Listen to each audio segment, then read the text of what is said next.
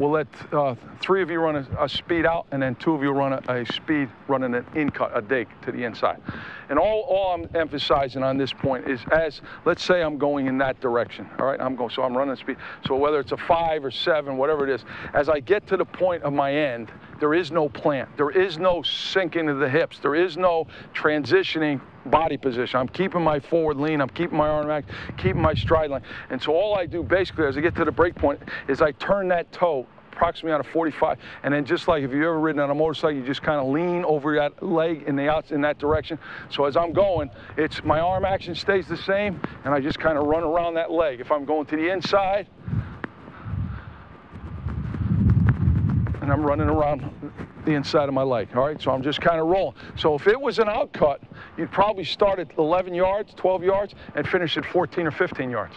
So eventually, 2 to 3 steps into the route, you're gonna pull yourself flat, but you're not pulling yourself. If you think you can if you are pulling yourself 90 degrees, then you're not running a speed cut. All right, you're breaking down too much. You're sinking your hips.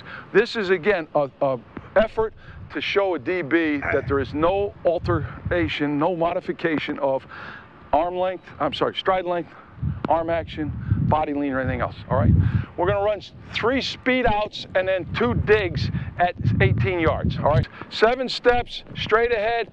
You're running right at me, and then you're just on the 7th step. You're turning on 45, and you're just leaning and running out. By your 9th step, you should be flat to the line. About 10 to 12 yards.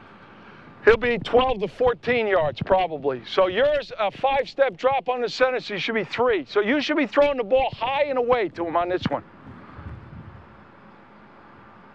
Set, go. Good.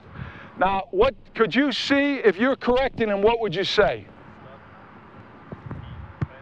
Somebody said it. Stuck it. He stuck his foot in there. Right. Just roll. I shouldn't hear it. All right, I shouldn't hear it. It's just a nice, easy step. You're rolling. It's not a plant.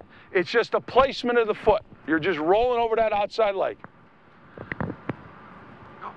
1, 3, 5. Better. The thing was, he did it on what?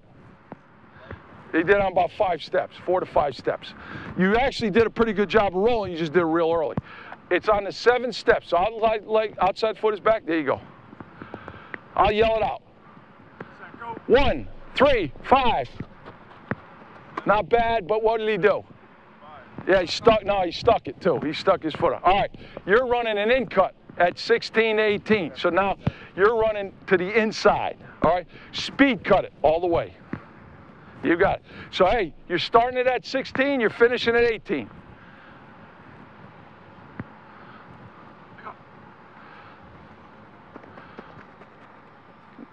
All right, what didn't you do? He started way too early, but you also never finished flat. You kind of ran a half in, half post angle, get yourself straight, and then speed cut it and finish flat. That angle is a kill shot for the safety. You don't want that one.